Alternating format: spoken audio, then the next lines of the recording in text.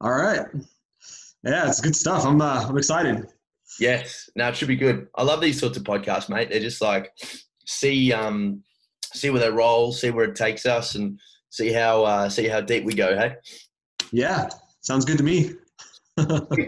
So, mate, what actually got you into mental health? Because we connected through various similar handles on Instagram, and we started chatting from that way. But what got you into mental health? A series of things, honestly, man. I started out when I was in my 20s. I worked with teenagers for about 8 years, and just really saw a pretty significant need for just to bridge a gap with kids, kind of, especially young boys, getting the things that they need in terms of growing up and how to be successful.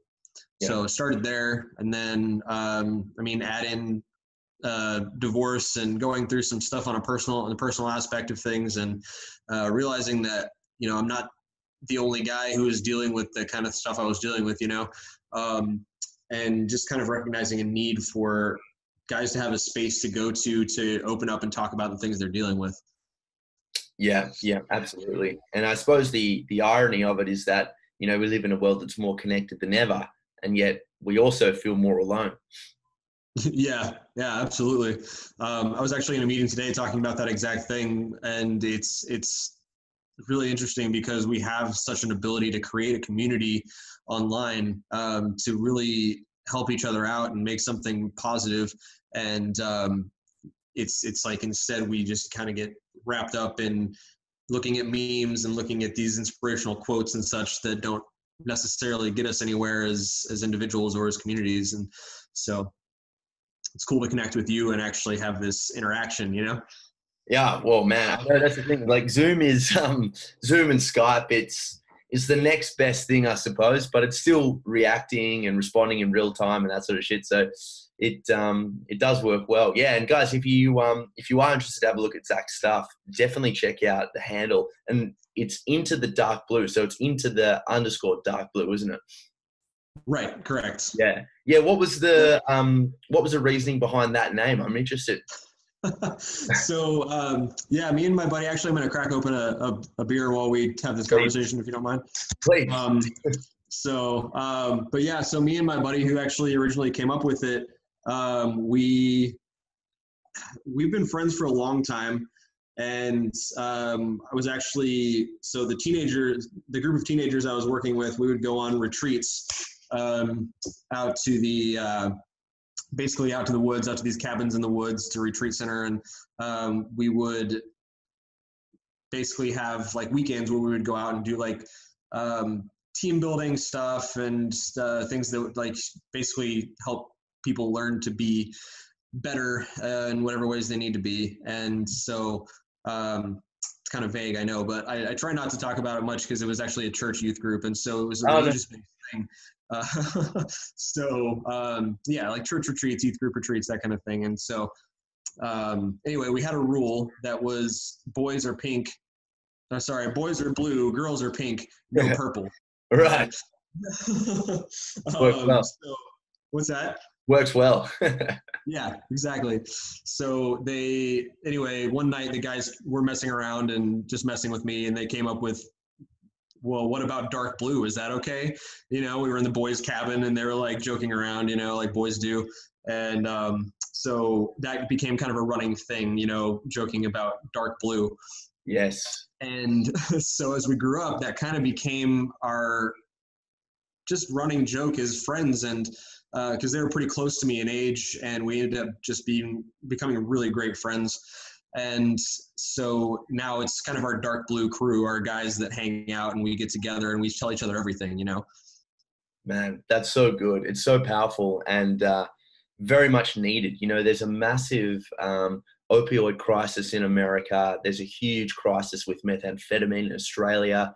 There are all these things. Here too, yeah. Yeah. Well, I mean, obviously these things are, multifaceted, and it's not only social isolation. It's also like loss of a sense of meaning, addiction issues, all this sort of stuff. But you do have to wonder how important a sense of community is. And you said before, like, you don't like to speak much on it because it's got like a Christian, underpinning and all that sort of stuff. But I've been studying religious value systems for years now, and I reckon that's the stuff that we've lost. It doesn't necessarily have to be religious, but it does. We do need some structure in our lives. We do need like a system of motivation, like a way to act that's moral. And a lot of that was given to us by, I was raised a Catholic as well, so it was given us by the church. But now that we don't have that, we've lost that institution that gives us a value hierarchy. It's proving very difficult to instill that within ourselves, Absolutely. Yeah, man. And I mean, especially, in the US, we've got free market economy and capitalism, and that's kind of become a religion, between that and our politics, those things have kind of replaced religion to a degree. So we're at this place in the US where it's kind of like a half and half, where, Christianity used to be the majority of our society. Like in the 1950s, over the last 70-ish years, we've had a big shift where, going more in the direction of the UK and I assume Australia, where religion's not as important to people as it was. So you're right. We're lacking that sense of community that helps teach us what's wrong and right and that sort of thing. And we now rely on Instagram, like we were talking about, and that sort of thing, to figure out where we're going. We run to the pleasure. Oh, very good. I love it. What kind of beer are you drinking, mate? Oh, this is an IPA from Bastard. It's called Bastard Cat from Coalescing Brewing. Oh, very nice. Yeah. Very good. Craft beer is pretty big in the US. I don't know. Yes. Now we like our beer here as well. It's very good. We got the more marketing around beer we can do, the better, mate. Speaking of instant pleasures, if we can develop a value system around beer, I think we're sorted. Yeah, exactly.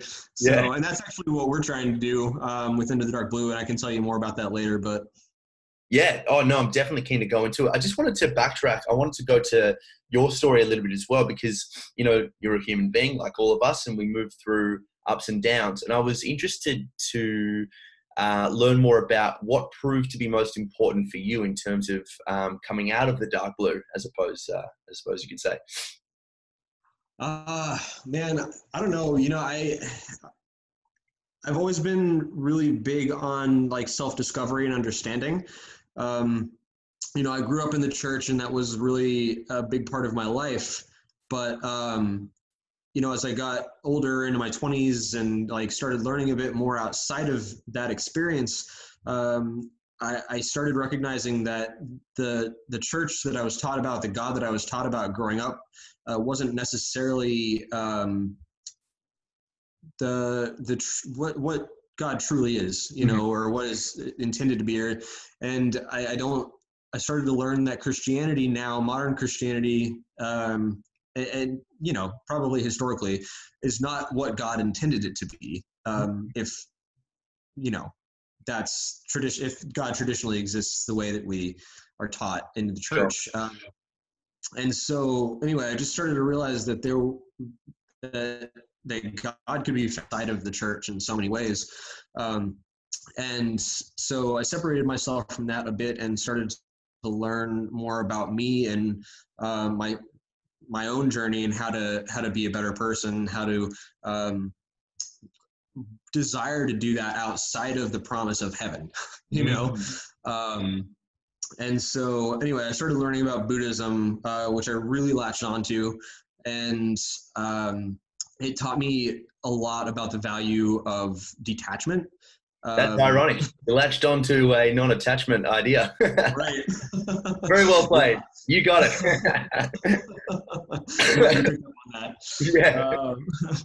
But yeah, so I mean, there's the whole concept of attachment and how we tend to put so much stock in the things that we feel give us value, like affirmation from people and status of having things and that type of thing. So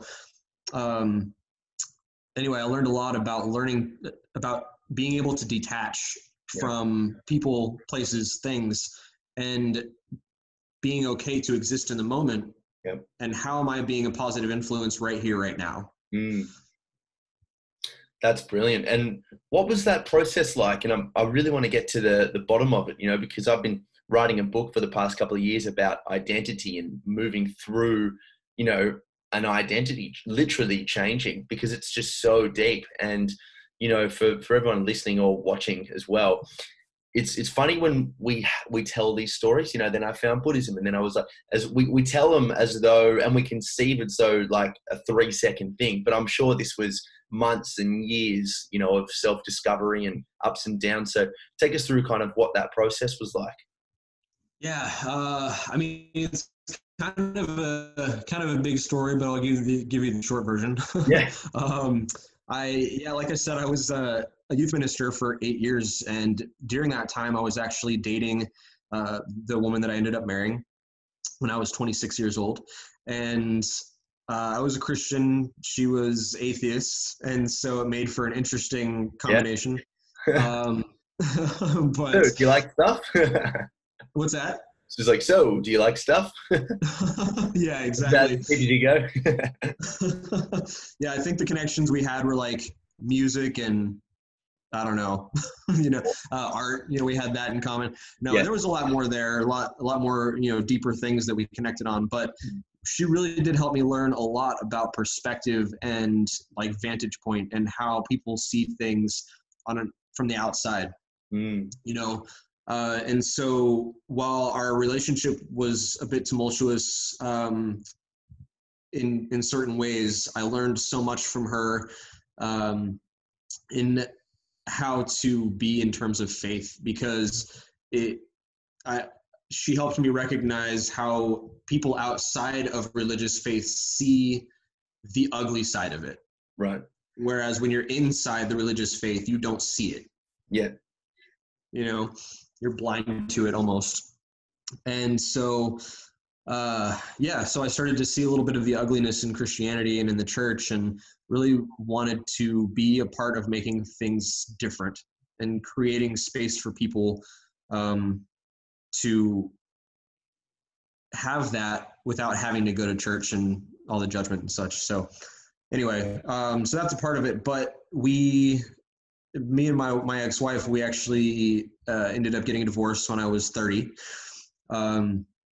And that was a huge turning point for me, because at that point I had stopped going to church, and my relationship, our relationship was pretty codependent.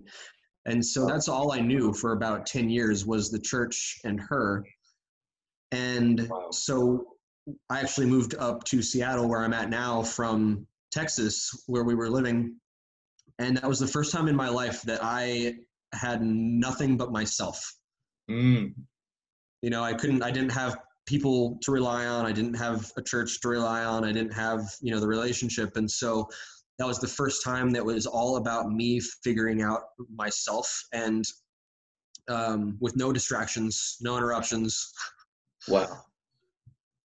And I think that was one of the biggest turning points in my personal journey, was having finally that freedom and that space to figure myself out to a much greater degree than I ever had. Yeah, and it's the archetypal hero's journey. It's the movement to finally giving yourself the space and freedom to figure yourself out, and that's simultaneously the best and scariest thing you've probably ever done. Absolutely. But from that point, I started. I made a promise to myself that I would travel somewhere different every month. I met somebody on an airplane who was doing this 1-year challenge where they would travel somewhere new every month, and it sounded awesome. So I was like, all right, I'm going to give that a try. And so I went somewhere different, even if it was in like local, to a different ski resort or a different hiking trail or something like that. Yeah. I'd never been to before. I did that at least once a month. That's mad. And I built up to my first international trip, and I did it solo, going to Scotland for the Edinburgh Fringe Fest. Amazing. And yeah, that made a huge difference. It was just getting some new perspective outside of my bubble, and meeting some new people. The Fringe Festival, people from all over the world go there. So I made so many friends from different countries, and many I still talk to today. And that experience just really helped kind of broaden my view on things, and kind of set me on a different path. Yeah, I love this kind of story, man. Like the story of self-discovery is just so similar, you know, because we all have this perception, you know, we're in this common world, and then something happens that changes our ability to perceive that world, you know, and then we're thrust into this new world that's very scary and unknown. And then we realize that the only way to make sense of that world is to navigate it ourselves. So like you have said, you know, moving up to Seattle, and then you have traveling to Scotland. My partner's actually from Inverness, so a couple of hours. Oh, cool. After that. So yeah. Awesome. Yeah. So we've been up there a couple of times. We're staying with her family, and that was good. But yeah, no. And then moving out there and trying to map this new territory, and then ultimately you come back to the U. And obviously you're not back in Texas, you're in Seattle, but you become back to this place, and it's like you feel as though you're equipped to give back because you've moved through the journey that people you're connecting with are just starting to enter. And I think that is the ideal when it comes to humanity, is like we learn about the world we live in, we learn how to navigate it, we learn how to connect, we learn how to make it better, and then we give those tools and we pass them down to the youth, so that at least they'll be able to stand on the shoulders of giants, you know? Absolutely. It's good. Love it. So you've been doing this podcast for a while. I don't know if you mind me asking you a question. Dude, please. But you've been doing this for a while. Do you have like a long-term goal, something that you're wanting to accomplish? Yeah. Through that? My goal is to write a New York Times bestseller. 'Cause I'm a writer fundamentally, and it's to interview Jordan Peterson, Russell Brand, and Aubrey Marcus. I want them on my podcast, and I'd love to Perfect. Yeah, go for it. Oh no, I'm actually about to write Russell Brand a letter and see if he'll have some kind of involvement in what I'm doing. So, well, if that happens, that is sick. I'll get you involved. Yeah, bro, that would be awesome. Yeah. No, look, I think, you know, lots of people have a really cool destination, like a big end goal, and I love to write every day, but I'd love to, obviously, you know, it would be nice to get some kind of like awareness around that. And it would be cool to just travel the world and speak about the ideas that I've been studying with my writing, but just joining in on the conversation, building a podcast to attract people like those, and just continue learning, mate, because it's just an incredible technology. You know, like you and I sent a couple of text messages, and now we're having a mad chat. So. Across the world. Yes. Exactly. Yeah. It's insane. Pretty cool. Yeah, and I think it's predicated upon psychological ideas. Like I've always been interested in the mind. You know, I've always been interested in philosophy and what does it all mean and all that sort of stuff. And I think the more like you take that approach and you observe life from an increasingly further away kind of perception, it just helps, because it makes you just see the world as it clearly is, which is just a whole bunch of people that are exactly the same, trying to figure it out and do their best, you know? Yep. Yeah, absolutely. And that's the thing. I think one of the most important things, and it's simple, but one of the most important things that I've learned in the last probably year at my career that I was working in, is that nobody wants to suck at their job. Yeah. And it's like nobody goes to work being like, I'm going to do a horrible job today. Yeah. You know? And I think that kind of goes with life in general. Like nobody wants to fail. Nobody wants to do poorly. Nobody, you know, everybody's looking for validation and success. And so it's like, how are we providing those tools and helping people get to that place, you know? And so that's what is really important to me, is helping to provide those tools. And so I love meeting people like you and this community of guys that are trying to help other guys get better at life. You know, it's so positive, and it's very exciting. It is very positive, and it's very fulfilling too. And I completely agree with you, mate. It's funny, the whole thing around finding a sense of meaning in life is in giving back to others. And you would assume that, I mean, even the way the question's posed, like, how do I find meaning? You know, it's Right. like, it's got like this selfish undertone to it. But it's funny that when we start, like, even on a podcast, you know, providing a platform for someone else to talk about their experience, it fills you up, you know, with meaning and fulfillment too. So it comes back down to all of those spiritual teachings, really, that just talk about how if you want to find a sense of meaning, it's in about providing service to other people. I'm interested, when you moved away from the church, have you since gone back to it, but with a different lens, or are you like, how do you classify your spirituality now? That's a really interesting question. Yeah. I have a lot of respect for organized religion and the community that it creates, a sense of belonging that it creates. And I still love that aspect of it. I don't personally consider myself religious anymore. I find a big difference between religion and spirituality. Yeah. I feel like religion is the man-made side of it, and spirituality is the God-made side of it.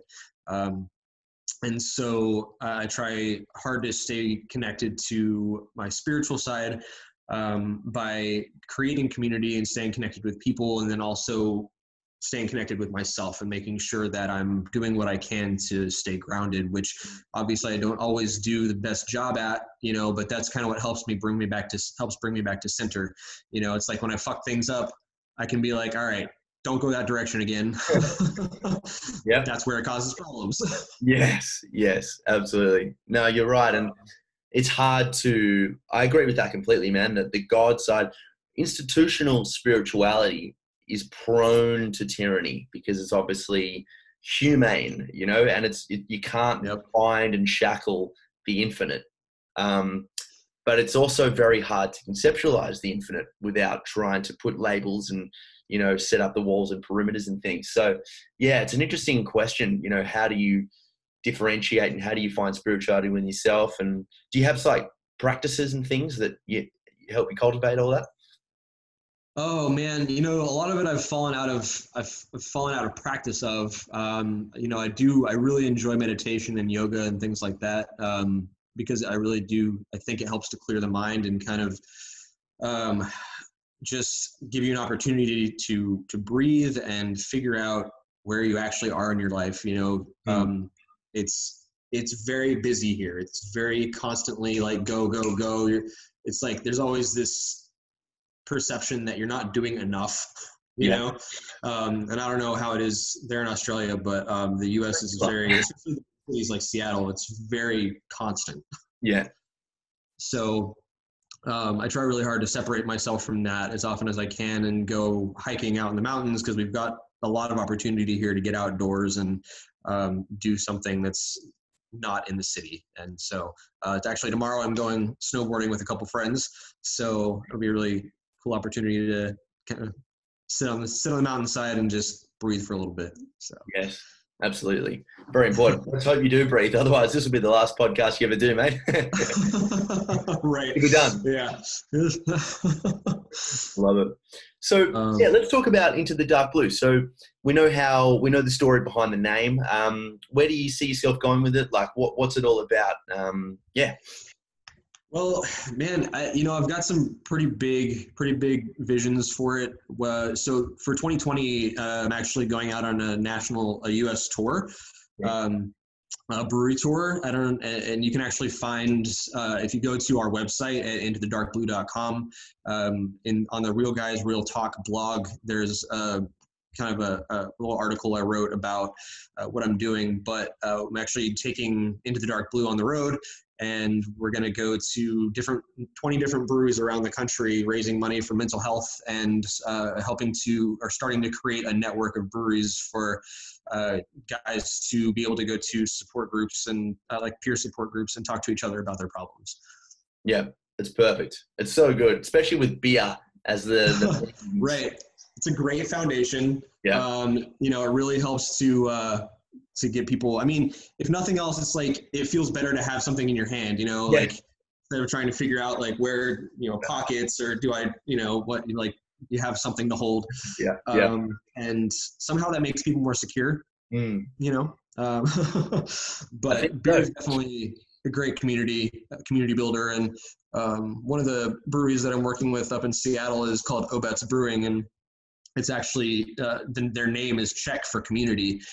And so I really love what they're trying to do to create essentially a second home for people to go to, and not just have a good beer, but actually have some good, build some good relationships with people too.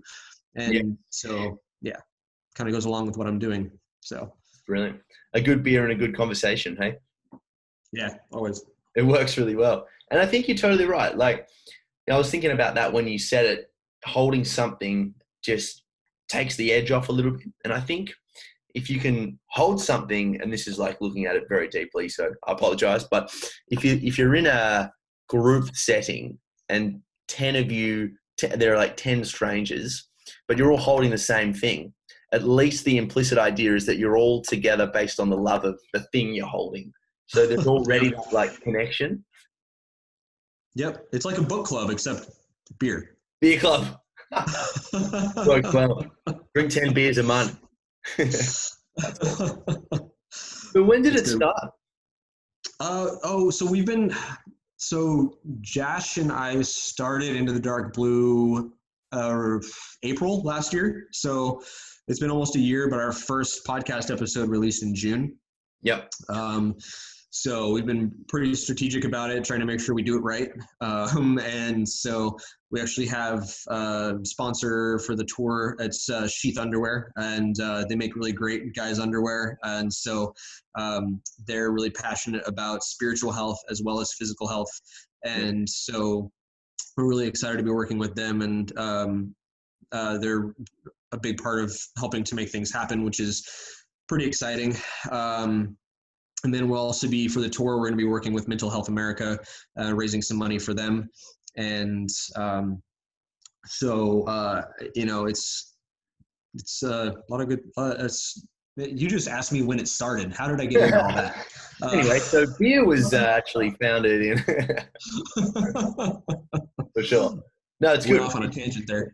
Yes, absolutely. No, that's powerful, man. It's really important. And this always comes back to the idea that no matter who you are, you know, where you come from, all that sort of stuff, you need goals in life. You know, you need a direction forward. And I think the biggest thing that people, and I'd love for you to touch in on this as well, but the biggest thing that I find as a counsellor is that people are aware of why they've fallen into a rut. They're aware of why they get stuck, but they can't seem to get out of that state of rumination. And, you know, the best thing in that place to do is to start thinking about a new life, a goal for by the end of 2020, something like that. So, yeah. Yeah, definitely. And I think that's such a big part of it, is that like people have things that they want, but it's like a lot of times don't set practical, you know, small goals here and there to get to that place. Yeah. And a lot of it, I think, has to do, and a lot of what's held me back over the years from following my passions is fear. Yeah. You know, and most of the time we don't recognize it, but even when we do, it's hard to step outside of that fear of, you know, financial security, of not having financial security or not having support from the people we love or whatever it is. And, you know, it's hard to step outside of that and make progress. And I mean, we see that, I've seen that anyway, in people staying in bad relationships, you know, like I did that for years, where I was just afraid that there wasn't something better out there for me. So why would I leave this thing that I have that's constant and consistent and secure? Yeah. You know, but that was also based on this whole, like, I have to be in a relationship concept, you know, instead of just being happy with myself. Yeah. And so I think it's like a combination of that individual security, being okay with who you are, and stepping outside of your fear to be who you feel like you need to be. Absolutely, man. And you know what? it's especially pertinent in relationships, devouring relationships, because the idea there is you're in this relationship and it's just founded on years and years of just intimacy, and like there's a strong attachment there. It's undeniable. And part of the reason why people stay in relationships like that is because there's no other alternative. They don't have a desirable end goal. There's no like, imagine what life could be like if ... if we weren't fighting all the time, if this and that, if I had a better job, if I had things to look forward to. And we get stuck in those positions because we don't see any other alternative. And again, it comes back to that thing you were talking about before with goals for 2020. You can do that in relationships too. It's like, right, you and I are going to sit down, practically, as you said before, Zach, we're going to sit down and we're going to make sure that by the end of the year, we're having sex more, the kids are better, we're at whatever it needs to be, but it has to. You've got that new job you've been wanting. Yes, exactly. I'm excited to get up. Yep, absolutely. I've been kind of stuck on something. So I've got a buddy here in Seattle. Some of you guys may have heard of Jay from Masculinity Mastered. But he's got this really cool thing that he's been talking about, like, what can you do in this moment? And I don't want to go too far on that because it's kind of his thing. But just this really cool concept, like, what are the little things that we can do to progress? Yeah. Whether it's even as simple as like making our bed, to, doing something bigger, like, I don't know, going volunteering at a shelter. What's that? Changing the world. I'll make my bed, or I'll just cure the whole world of cancer. Right. But yeah, Jay's kind of concept is that, like, I'm sitting here watching TV, not being productive at all. Like, what can I do in this moment right now that will be productive, that will set me in a, like, forward moving path? Yeah. And so I've been kind of thinking about that a lot and trying to make that a part of my daily cadence, and make sure that I'm in each moment doing what I can. That's brilliant. And because this is something that people kind of get stuck on as well. It's like, I get that I have to do something right now, but then if I end up doing too much of that, I kind of get burnt out, or I feel like I need to relax. So, like, how do you mediate between doing what you can in the moment and then recognizing the time for rest and digest? I think it's just listening to your body, man. I think that's important.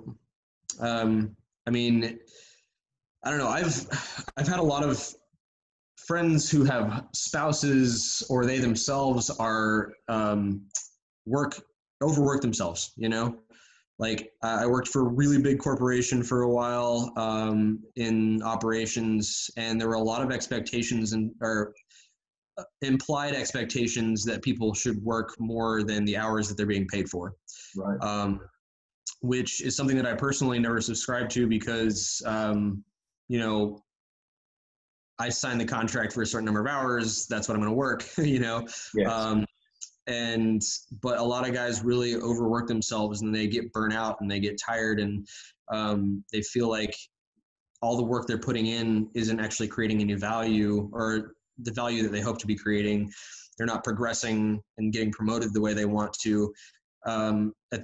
At the same time, their relationships are suffering, their health is suffering, all of that. And it's just like, where do you draw the line? Where do you draw the line and recognize that you are harming yourself for something that you think you're supposed to be doing? Yeah, absolutely. And I think as well, human beings tend to do things when they want to. So that idea that money is the sole unit measurement of wealth, where it's like, I should be doing all this. It's like, it completely takes away the idea that, like, well, is this a job you enjoy?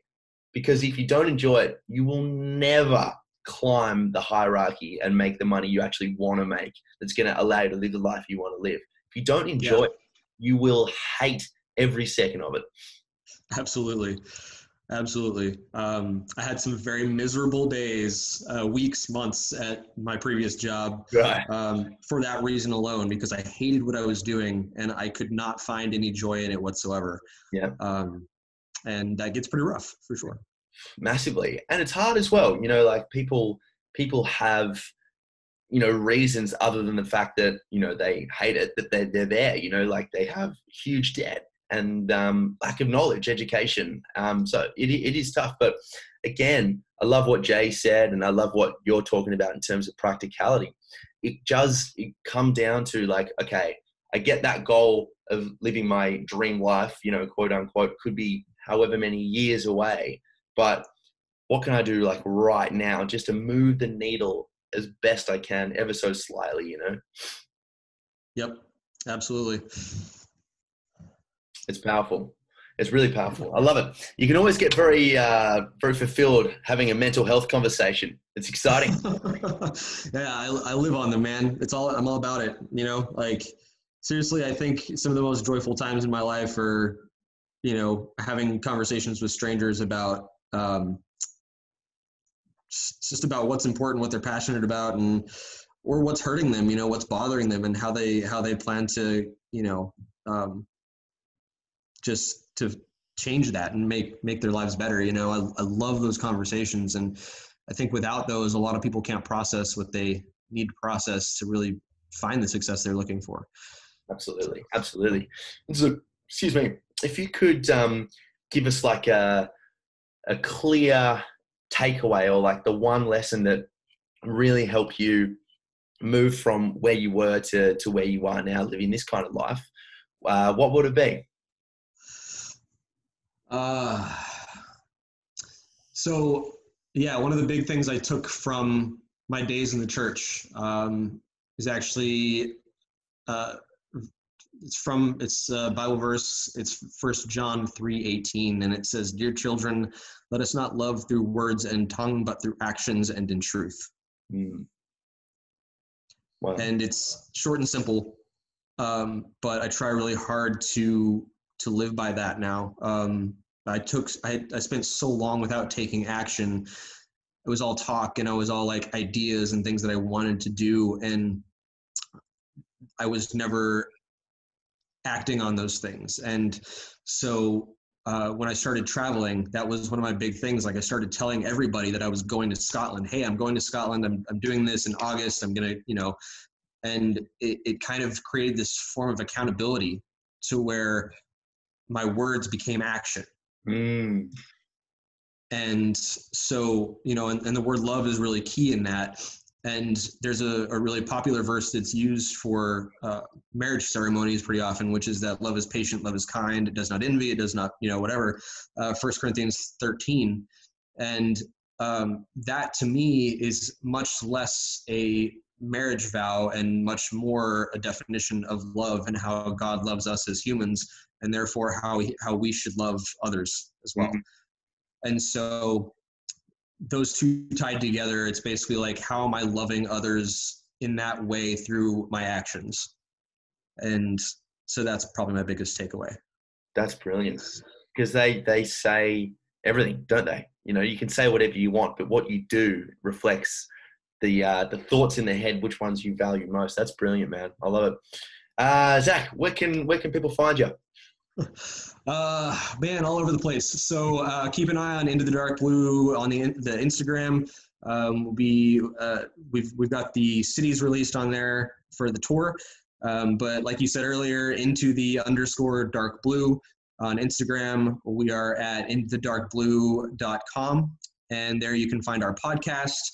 You can find the blog, the Real Guys Real Talk blog. And hoping to see your submission there soon. Definitely want to hear that story. Yes, writing it.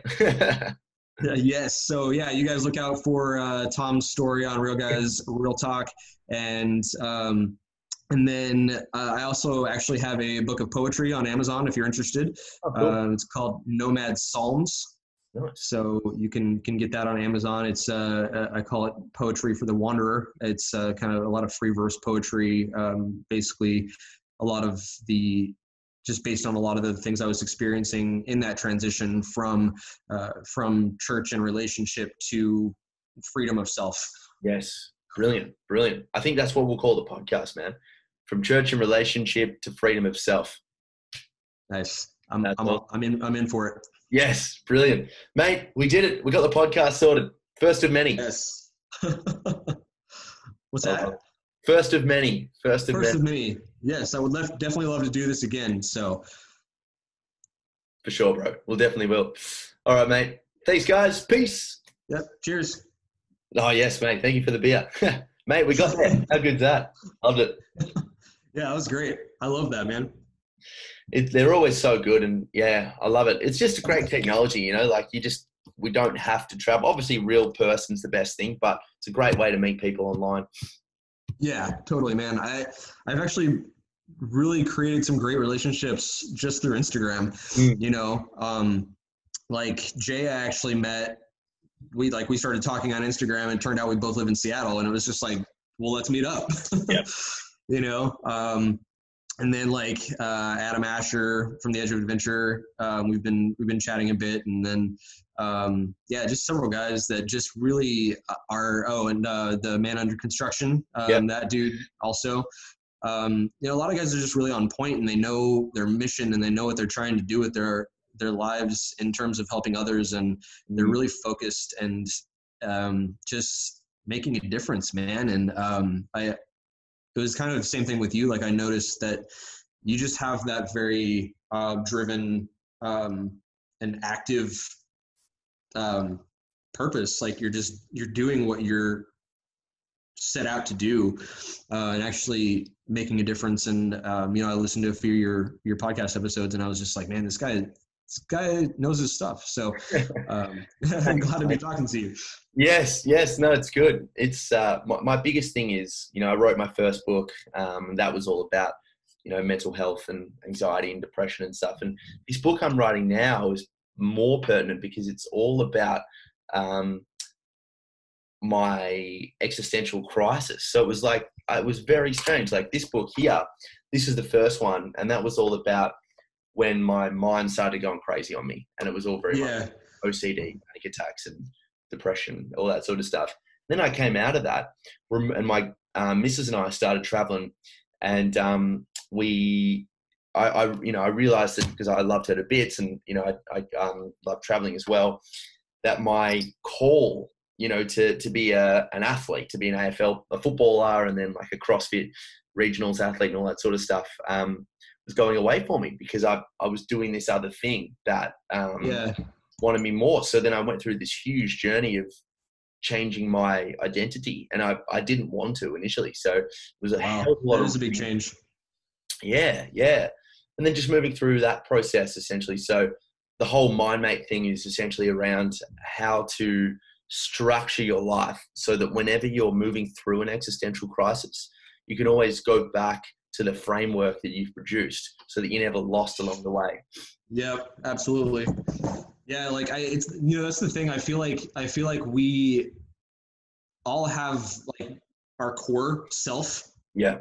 you know, and then we have the experiences that build up around it, you know, and they create this, this almost new being as it goes along. And I really love the Buddhist concept that we're never the same person at any moment. Yeah. Right. I love that because we're always learning, taking new things in, having new experiences that shape us and make us something different in even minute ways, you know? And sometimes, yeah, it comes down to like, we need to get back to that core. Like you're saying, we need to get back to this, like, who is my foundation? Yeah. You know, what is my foundation? And am I building on that foundation and acting on that foundation, or have I gone away from that and have I accepted more of the negative influences in my life, and therefore I'm breeding more negative influences? Or am I taking the negative influences in my life and turning them around and breeding positive influences? Yes, exactly. You know? And, you know, even more deeply, why is that my foundation? Like, yeah. why is that narrative the story that I act out? Because when you go there, it's like, holy fuck, like I'm nothing. And then it gets freaky. It does, you know, like when you sit down and try to strip away like all the religion and all the things that your parents have taught you and all of like the things that your friends have told you that you believed for years, and all your shitty ex-lovers have told you, you know, because they're assholes and they're trying to make you feel like an asshole, you know. Oh. It's like when you strip all of that away, you're like, who am I actually? Mm. You know? So that's like one of my favorite meditation practices, is to like I'll sit down and I'll like envision a forest. Yeah. And like one by one, I'll take things out of the forest. Like I'll take out the animals, and I'll take out the tree, or take out the grass, and then I'll take out the sky and the trees. And it's like, at a point, it becomes just a blank canvas. Wow. And it's like when you're breathing and existing and staring at that blank canvas, it's like, what are you in that moment when there's nothing? Yes. Yes. Yeah. That's brilliant. That's brilliant. And you know what? I think just to, I don't want to give the whole book away, but it just, like, it's so relatable in this experience. Is like, I think when you go to that level of depth and you really start to consider yourself, and obviously, well, that's a continuing journey, when you really start to think about who you are and why you've become that person, and you get down to the idea of, it's like, oh, well, I'm actually nothing. What I have found in my own experience is essentially, who do you want to be? You know, Yeah. You start to realize the amount of layers that have been thrown and dumped onto you through external experience and all of that stuff. You get to the very bottom and you're like, okay, I'm actually going to build my own layers, build my own meaning, and become who I'd like to be, as opposed to all these other influences dictate my life. Absolutely. And it all comes down to making the decision to do that. Yeah. Like all of my friends who have been in abusive relationships, or not just friends, but people that I've worked with and talked to, like, been in abusive relationships, or have addictions, or have things in their lives that they just like are perpetual, but they're decisions. Yeah. They're because of decisions. It never changes until that person is ready to change. Like, it doesn't matter how much fucking advice you give somebody to, like, oh, you should change this because you should do that, it might help, you should, you know, whatever. Like, no one's going to hear your advice until they're ready to. Yep. You know, and that also comes down to being that self that you want to be.